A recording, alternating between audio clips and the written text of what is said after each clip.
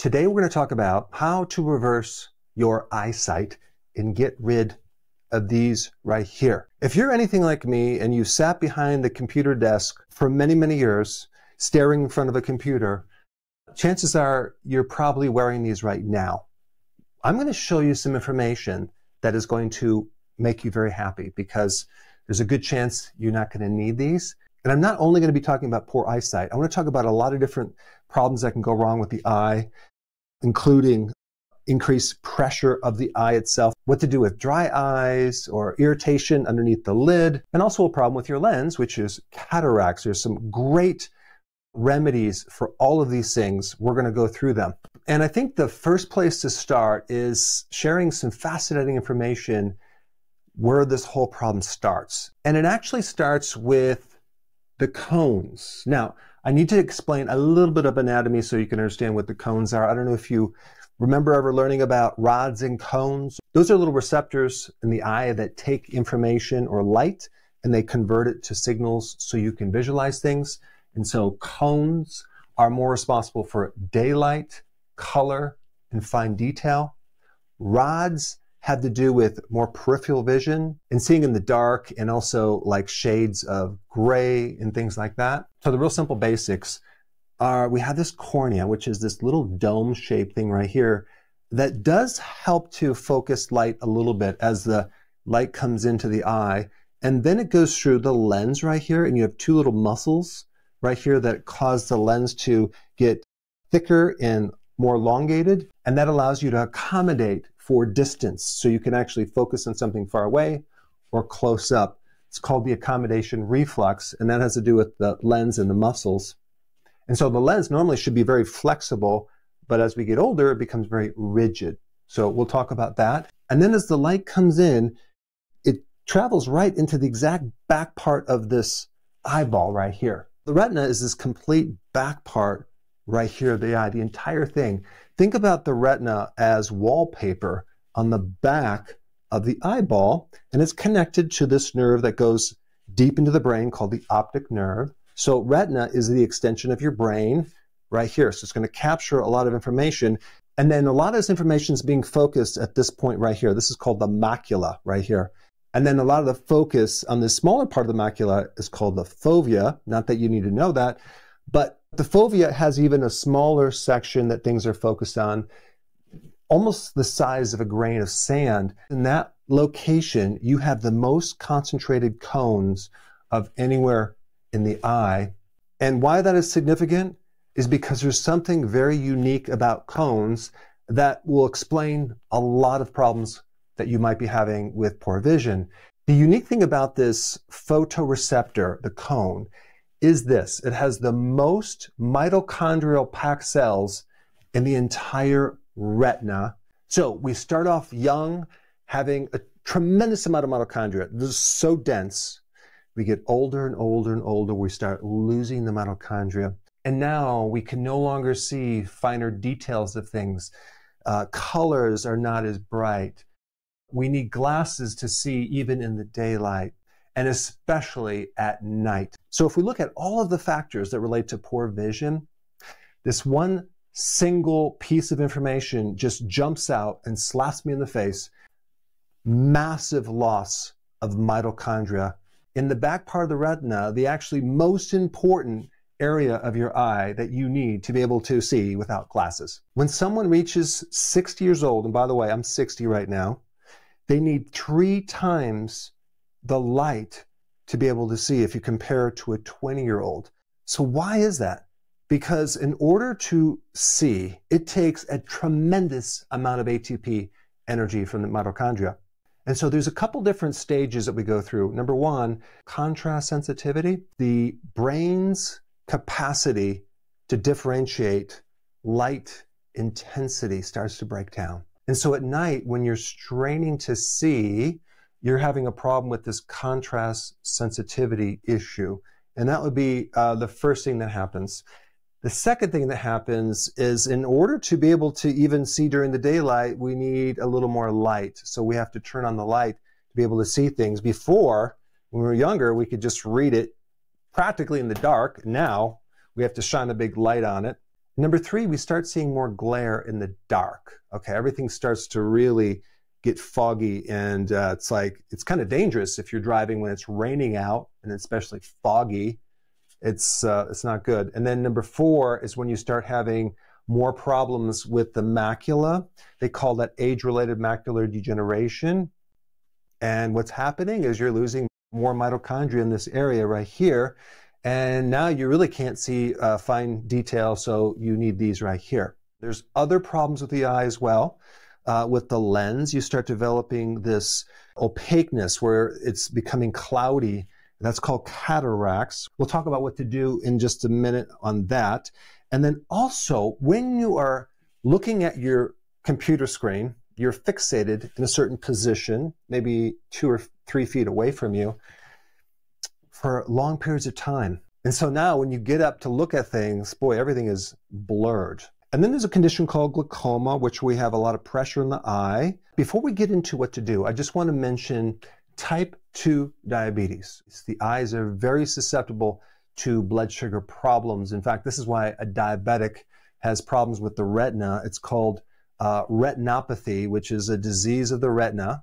And this is why one of the leading causes of blindness comes from diabetes, because of the high sugar going through the bloodstream, and that's what happens in the lens. And that's really what cataracts are. I want to mention another great, amazing book that's really hard to find. I think you can only find on Kindle. The author is Dr. Harold Shell, and he found that high doses of vitamin D3 can reverse glaucoma, but you have to get your blood levels up to like 100, okay? Now, for some people, that's like, oh my gosh, that's way too much. But if you read his book, it's fascinating because he gets into how to do it correctly, how to do it safely. And he also talks about a lot of other eye problems that can be improved with higher doses of vitamin D3. It's a fascinating read. I will put a link down below of that book. So now let's talk about what you can do for the eye to reverse these situations. It's red light therapy. There's a right way to do it, and there's a dangerous way to do it. And I'm going to explain both. But there's a tremendous amount of new research on this, and you're actually exposing the retina to red light. So why does red light have anything to do with the retina? It helps to make the mitochondria more efficient and also correct some of the damage in that mitochondria. They found that you can optimize the mitochondria with this specific wavelength, 670. And what's really cool about the simplicity of this therapy is you're going to be doing this for 3 minutes only in the morning, once a week. Because apparently the effects last a whole week. But there are so many devices out there right now that you don't even know if they're really at the right frequency. You don't know how powerful they are. They're not really regulated that well. What can you do to safeguard that and still get the benefits? Well, the first thing is I'm going to recommend closing your eyes when you put this light into the eyes, okay? Keep your eyes closed, even though there's some references that say, oh, it's not going to hurt you. Keep the eyes closed. Infrared can penetrate through your eyelids very easily. I'm going to put some links down below of several devices that have this thing right here. It's IEC 62471 exempt or RG1 low risk. But I'm also going to put a couple other links of a couple other red lights that don't have this, but they're designed for babies and they're just one little bulb and they are specific to this frequency right here. So I think they're going to be pretty safe, especially if you keep your eyes closed. And the reason I want to put that there is because those bulbs are extremely inexpensive.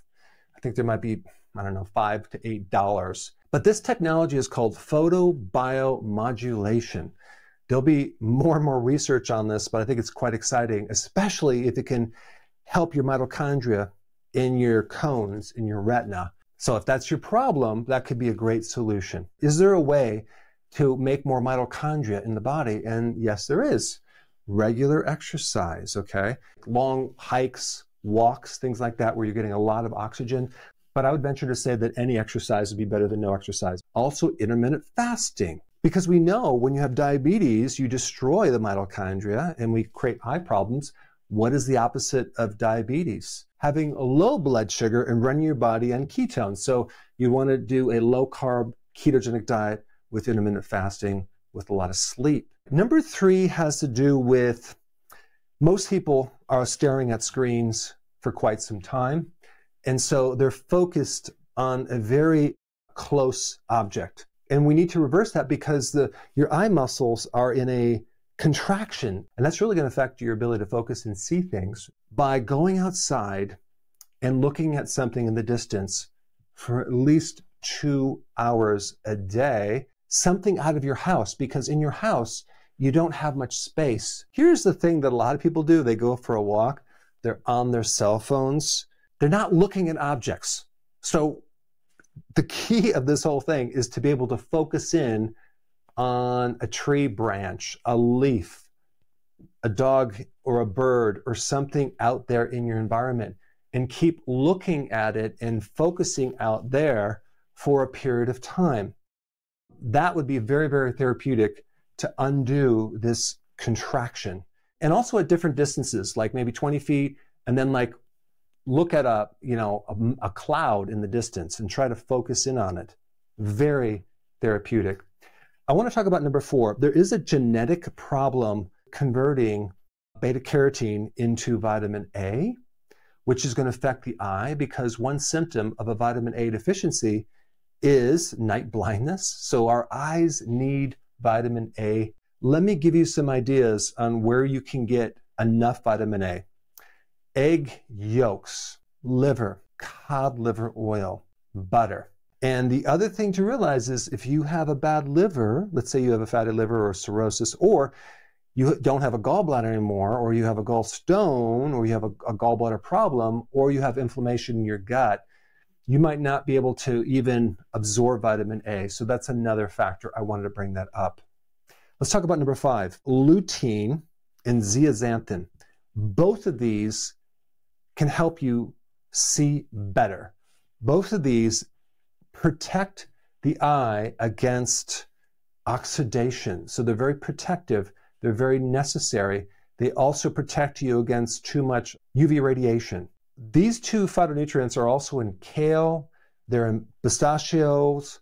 They're also in Swiss chard. There's actually more of it in kale and Swiss chard and pistachios than egg yolk, but in the egg yolk, it's way more bioavailable. So you're actually going to get more of it if you consume egg yolks than these other things. So it's not just the total amounts, it's how much you can absorb. Let's talk about number 6, floaters. If you have floaters, that means you have damaged proteins that are floating around in the eyeball. So getting your body in a state of autophagy is going to be the smartest thing to do with that. How do you do that? You start doing intermittent fasting, and then you fast longer, like you might go 48 hours, wait a couple weeks, and then you go like 72 hours. When you start doing prolonged fasting, your body's going to go into this recycling mode and start cleaning up damaged proteins, and those floaters are going to go bye-bye. Now, number 7, I did touch on glaucoma a bit ago with Dr. Harold Schell. I'm going to put a link down below with his book, but he recommends taking higher doses of vitamin D3 with K2 and magnesium to help get rid of glaucoma, and he gets great results. I have found there's some research on also taking niacin. Let's talk about cataracts, and that usually comes from consuming a lot of sugar. Hidden sugar is like starches. As you clean up the diet and you get rid of the junk food and you do intermittent fasting, there's a great remedy that works fantastic with cataracts, animals and humans. You have to search it out. NAC as a natural remedy. It stands for N-acetylcarnosine. This comes in drops, and you put it on the outside of your eye, the cornea. It gets absorbed. It goes right into the lens, and it breaks up and dissolves those little glycated proteins. So it's super effective of reversing cataracts. I'm not going to guarantee it's going to work for you. I don't know what stage you're at, but it's worth a shot, especially since it's not that expensive. There are other things that can prevent cataracts. Going on a low-carb diet. Benfotiamine. Carnosine is another thing that's really good, but you can get carnosine when you have red meat. It's loaded with carnosine. Saffron is a fantastic remedy for age-related macular degeneration. It has been found to improve vision. I don't want to go too far into the details, but it's another remedy that works really good for the macula. Now, number 10 is get a reading light if you're over the age of 50, because in the process of doing all this, it's going to take some time. And if you wanted just to see a lot better quickly, you can just get a good light. I'm going to tell you the light I'm going to recommend. It's called the high CCT warm light LED between 3000 and 4000 K. Okay, you can just do a search on that. And you want that light facing the surface or the book you're reading or the computer that you're looking at. So the light is enhancing your ability to see. 11, super important. This is a sunlight hack. If you were to watch the sunrise or watch the sunset and not look at the sun, but look around the sun and allow some of those rays to get in your eyes, you would be doing a version of this right here. You're going to reset your circadian rhythm much better. You're also going to generate more intracellular melatonin, which is going to help you sleep. It's a powerful antioxidant that does a lot of other things, very therapeutic. Let's talk about number 12. This is called the desk reset. And the way to remember this is 20-20-20 rule, okay? If you're sitting in your desk all day long, like today, I had to do a lot of research on different things. I was at my computer for at least 10 hours so far. So every 20 minutes, I have a window and I'm going to look 20 feet out and focus on something. Ideally, it'd be good to go outside. And I have taken breaks today and went outside. And what you do for 20 seconds, you focus on something 20 feet away. Anyone can do that. It's super therapeutic. And it kind of reverses that accommodation cramp that you have in your eye. Now, while you're doing this, okay, for 20 seconds, every 5 seconds, you want to blink. Every 5 seconds, you want to blink as you're doing this, as you're focusing. Why? Because when you're in front of the computer, not only do you not blink as often, but you don't completely blink all the way down and your eyes can dry out, and that drying can cause fatigue in the eyes. So this is another thing that's actually very, very important that also relates to number 13, which is dry eye. Being in front of your computer can really dry your eyes out. Also, a lack of vitamin A will cause dryness of the eye. But there's one other cause of dry eye that I need to make you aware of, and that is a problem with the autonomic nervous system. When you are deficient in vitamin B1, the autonomic nervous system doesn't work that great anymore, and that system controls the smooth muscle that controls your glands.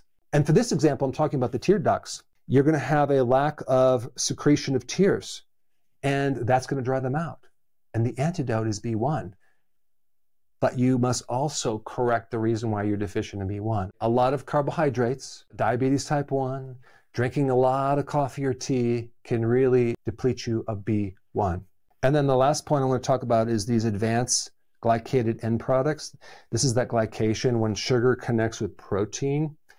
This happens when you consume a lot of junk food and things like that. But there's things that can reverse that. Going on a low-carb diet, doing intermittent fasting. Another thing you can do to reduce this is alpha-lipoic acid, reduces AGEs. And again, this can also help if you have an advanced visual problems involving your lens being very rigid, or you have a lot of complications from diabetes anywhere in your body, or you have advanced cataracts. You need to be doing all these things I'm mentioning. Exercise is a big one as well. Polyphenols, like certain herbs like turmeric, resveratrol, and even dark chocolate. But probably the number one most powerful thing that can help you with this, as well as other problems with the eye, is vitamin D. Vitamin D is one of the best anti-inflammatories. It helps break this up. Always make sure you take magnesium with your vitamin D. And if you really want to know what vitamin D does in the body, not necessarily with diseases, but actually what it actually does, there's a fascinating video that I want to share with you right now, and it's right here. Check it out.